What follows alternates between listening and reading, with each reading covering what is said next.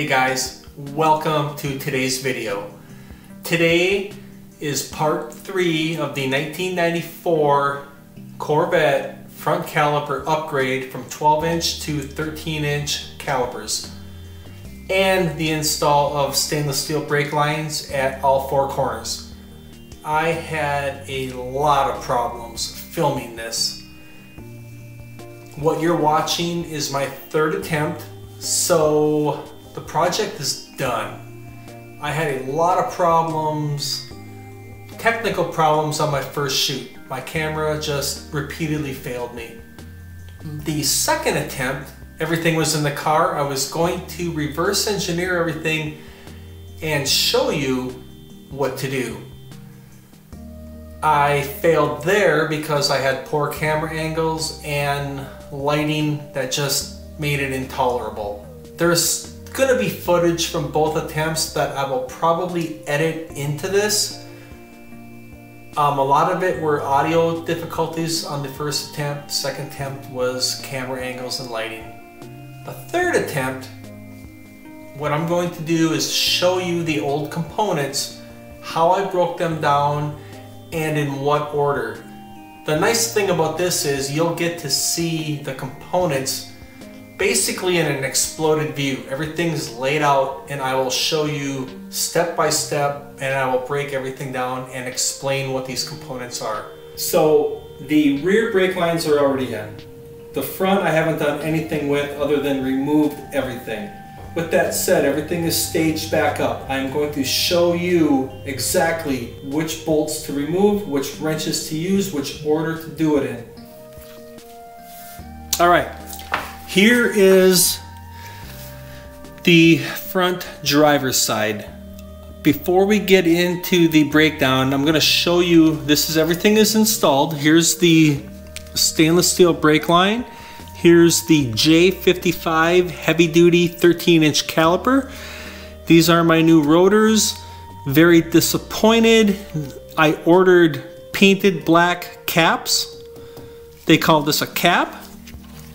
It is not painted. I did not have time or want to delay my project by returning these and ordering the other rotors. These were special order, so I just ran out of time. This is fine. These, by the way, are ACDelco.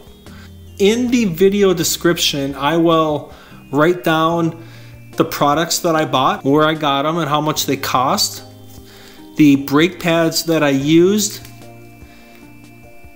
and the rotors that I'm using. My calipers I bought used off eBay. So what I cannot show you on the exploded view is this right here. Here's the first thing that I did, was broke this joint. Underneath is a nut for the steel brake line that comes from the car.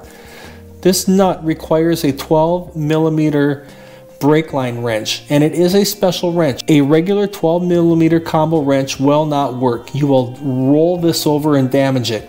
So here's the steel brake line that comes from the car. Here's the nut.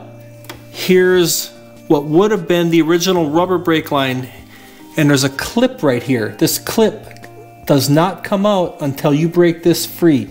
You break this free, then you remove this clip. This clip, you can remove it however you want. I used a small screwdriver and a hammer and very gently tapped that out far enough to get leverage on it. Then I used pliers. Once this clip is out, this hose just easily removes from this bracket. There's a bracket right here. Everything else I can show you in the exploded view. I just could not show you this clip. Okay guys, here is everything that I removed from the car. These are my 2 rear rubber brake lines with Banjo bolts. These are my 2 front calipers with the rubber brake lines. Here's the fitting that I was talking to you about. You use a 12mm brake line wrench. You remove the nut from the bottom. You pull the clip out. You pull the hose out of the bracket. The next thing I did, 13mm On these Corvettes, the Banjo bolt for the hose is 13 millimeter. Now I have a small ratchet here. You're gonna probably need something bigger to break it free. It's a 13 millimeter wrench.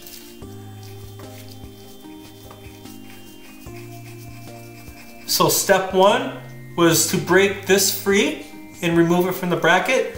Step two is to remove the Banjo bolt so that I can remove the brake line from the caliper. Now, step three requires a much larger socket and a braking bar, and you are going to remove the two large bolts that hold the caliper or the caliper bracket onto the front suspension. These bolts are torqued around 160 pound-feet. They are going to be on very tight. You are going to need to break these free. It's not a bad idea to squirt some penetrating fluid on it the night before. So I would take the bottom out first, and then I would take the top out. Now this comes out of the car. That's it, guys. It's that simple.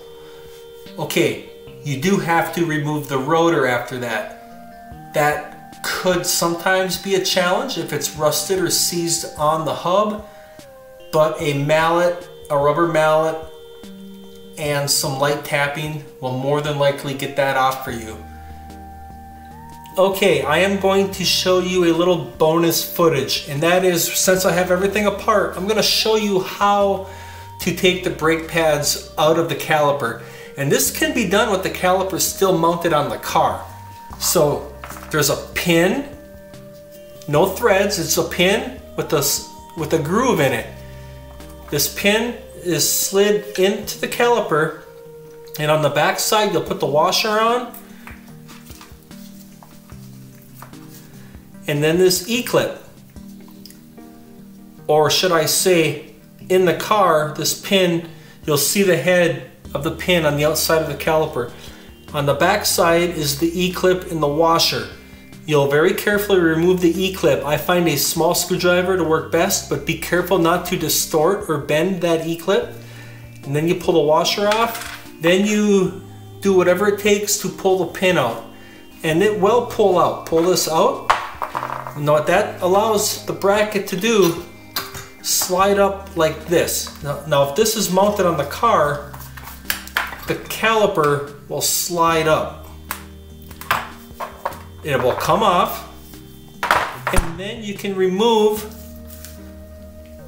the brake pads. It's not a bad idea. You get a trick. You get a socket that fits inside of here, and you tap very carefully, tap them out. On the back, you can use a screwdriver, pry it in a couple spots. And that, guys, is how you take the brake pads out of calipers. To put it back in, it's just reverse. The side opposite the pin, slide the pin back through, assemble the washer, and then snap on the E-clip.